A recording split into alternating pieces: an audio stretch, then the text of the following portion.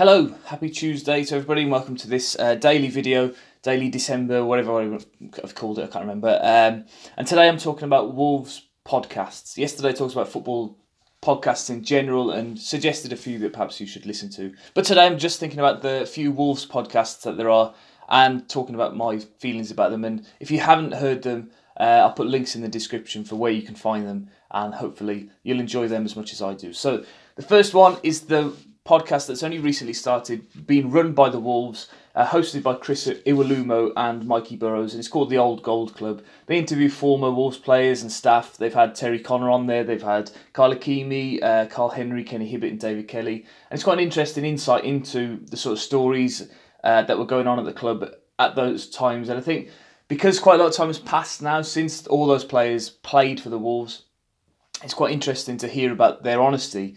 Particularly Carl Henry, when he was recently on there talking about the double relegation seasons and then how he feels that he was underrated as a player, or that squad was underrated in comparison to the 2003 promotion.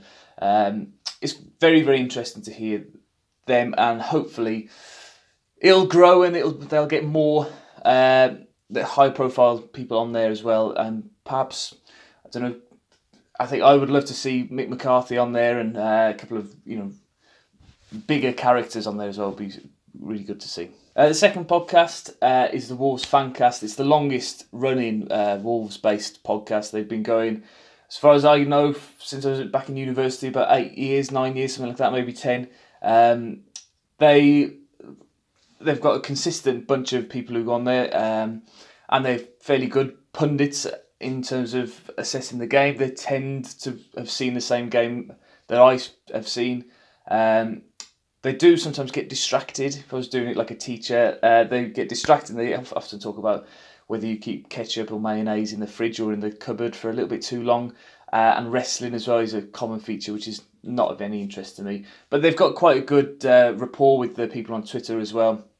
And they do tend to get a lot of responses to their Twitter corner bit at the end. I've only recently found this next podcast, the 77 Club. They're quite a laid back, more I don't know, sort of chilled out vibe on SoundCloud. I found them, but I think they're on other podcast formats as well. They don't take things too seriously, but they're quite informative with their little features. They give out ticket information as well.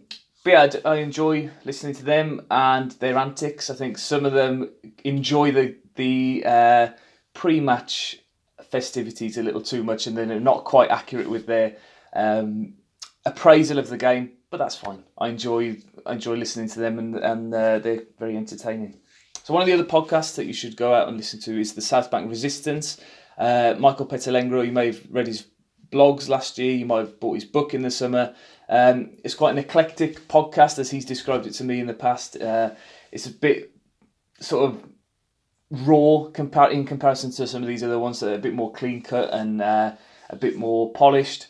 But it's good to hear. It's like listening to a conversation on the South Bank, I feel. They just switch the microphones on, and they're a little bit older than these other people as well who do podcasts, a little bit longer in the tooth and a bit more wizened, and they're a bit more appreciative, I think, of what's going on at the Wolves at the moment and how well we've got it in comparison to some of the stories that they tell of the 80s. So that's interesting for me to listen to that sort of storytelling, which is great.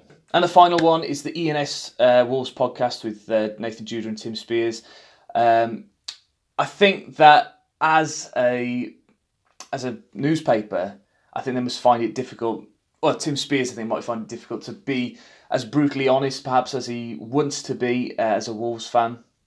Nathan Judah, obviously not a Wolves fan, but has developed an affection for Wolves over the last few years since he's been covering them.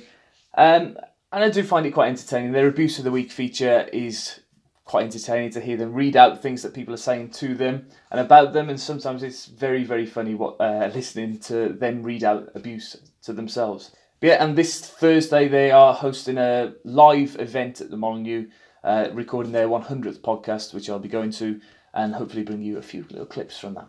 So yeah, thank you very much for watching today's video. Drop a like on it and subscribe if you haven't already. And let me know if there's any other Wolves podcasts that perhaps we are missing, or do you think that there is a gap in the market for another type of Wolves podcast? I think that we've got quite a good spread of that at the moment. But is there anything else missing? Let me know in the comment section down below. Bye bye.